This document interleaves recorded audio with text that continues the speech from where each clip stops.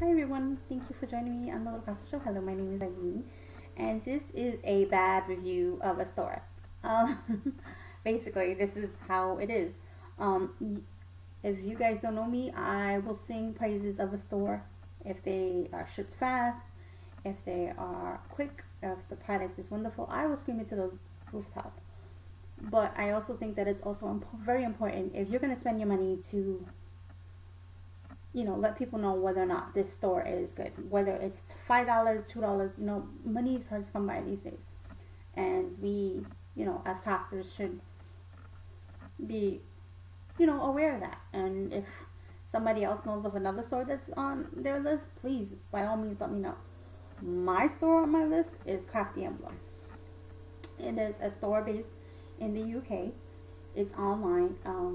The only way that you can pay is, I believe, through PayPal. So I did open up a case already. So, okay, let me start from the beginning. March 13th, I placed an order for an ink holder, some storage drawers, and a beautiful skull that really blew my mind away. The skull was a gift from my husband, and I was definitely hoping I can get it in time for Father's Day. If not, I still was going to make the gift, and he was going to get it. So I'm really, really hurt about that. So I heard that the wood was not available. Then I heard something about the machine. I also found out that emails were not being answered, so kind of a little fight broke out on Facebook, their fan page. Pretty nasty, and I definitely could understand the person's frustration about not being able to get their items, so I can sympathize with that. I do also sympathize with being an owner. It is difficult and it is hard, and so it was kind of weird for the response that I read from the owner, and I was just like, okay, it is what it is. But it still kind of made me like not want to email this person, because I didn't want to get nasty with them either. Trust me, because I wanted to. So I said, let me. This person sounds like they're going through some hard times, so let me back off a little bit. So yesterday I was thinking about it, and Father's Day is like next month, and I'm like, oh crap, what am I gonna do? So I went on their fan page last night. Nothing. I went under my favorites, and the link wasn't working. So I thought maybe I did something wrong. So I rechecked it. I did a Google search or Bing search, whatever.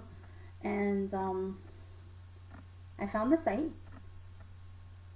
They say it's under construction. I said, okay, let me see their blog. Maybe there's information. Their blog is gone. So to me, that kind of sounds like somebody is up and running away and not taking the time to email people to let them know, or to hurry up and refund them, because I think that's what should have happened. If you cannot place orders, or at least let people know what exactly is going on, then you should be fair enough to do what you gotta do, suck it up and say, okay, well, we're just gonna have to suffer some losses. And so I already, like I said, I ordered it. I put in a claim for PayPal, and hopefully this issue could be resolved soon. It's only a $20 order here in the US, but if it was anywhere in the UK, it would have been £30. It's heartbreaking because, like I said, I could have used that money for something else, for my craft room, because that was the main objective for the order. And the second thing was for the gift. So now I'm out a gift and out a few little goodies for my craft room for storage purposes. But I just wanted to let everybody know what's going on, and I think that it's important. We need to help one another, and I hope this helps you. And again, thank you for watching, and bye for now.